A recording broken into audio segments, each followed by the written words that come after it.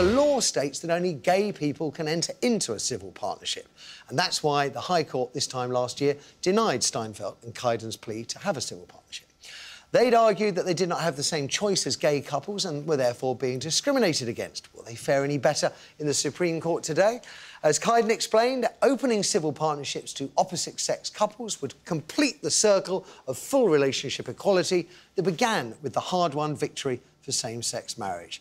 And while that may be true, judges have to uphold the law, so I suspect until MPs agree to a redraft, they're not going to get very far. And MPs have been looking at civil partnerships. It's been timed out in January, Andrew. I think they're having another look next month. I love that phrase, completing the circle. Yeah. And for me, that is the full circle, including same-sex in churches and regardless of your denomination. You know, I didn't know about this. I'm quite well-read, and I assumed that civil partnerships were available for all, same-sex or opposite sex. And I was quite surprised that this particular right, this legal right, wasn't available. So it's a shame that it's had to go on and on and on and battle, but I'm very glad that they've done this battle, because for me, look, we have religious ceremonies, we have register office ceremonies, we have civil partnerships, it goes on. I don't care, really, as long as love is involved. Yeah.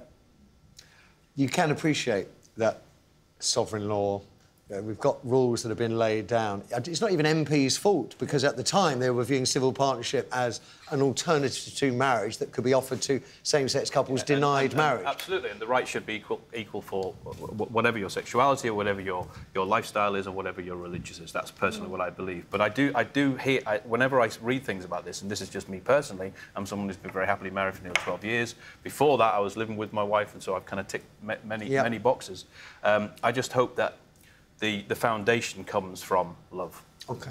There are a lot of people out there, Shazia, men and women, who think they are in common law marriages, that they've lived together, they're entitled to something, and they don't realise they have no claim necessarily on their partner's house, a pension or anything. They may have various reasons why they don't want to get married. Are those people... I mean, do you think the court should think about those people out there? That I mean, at a time when, you know, especially David Cameron encouraged family life, family unit. There's a lot of single parents out there. There's a lot of people cohabiting. At a time when people are encouraging family life, you should be able to give choice to people about how they want to cohabit. Equal choice? Equal choice. It's not about religion. It's about equal rights within the law. I mean, gay people have fought for what straight people want. What straight people have got, and now straight people are fighting for what gay people have got. Why don't everybody just have the same rights? You make it sound so simple. But the thing is, gay people fought for such a long time to have the rights that straight people have. For equality, that's what they wanted. But we've ended up with a law, civil partnership law, that is not equal. And there's still segregation then, because some gay people feel like, oh, you're not recognising us as straight people get recognised. So everybody should have the same equality. Everybody should be given the same opportunity. But of course, as Andrew alluded to, being gay and getting married in church is still widely problematic. So one could argue that we haven't got equality for gay people either in terms of marriage. So you've got inequality in marriage and you've got inequality in civil partnership. Two wrongs never make a right. Some people want civil partnerships and they're not religious, but they want to be recognised as partners. Would you consider one? I'd consider anything. Chesley, what about you? What about you? I mean, I'm completely with these two. I mean, why not have the choice and have a completely equal choice all around? I mean, it really doesn't make any sense. But does it... I mean, I don't believe it myself, but does the argument that actually gay couples haven't got equality because they can't marry in church, broadly...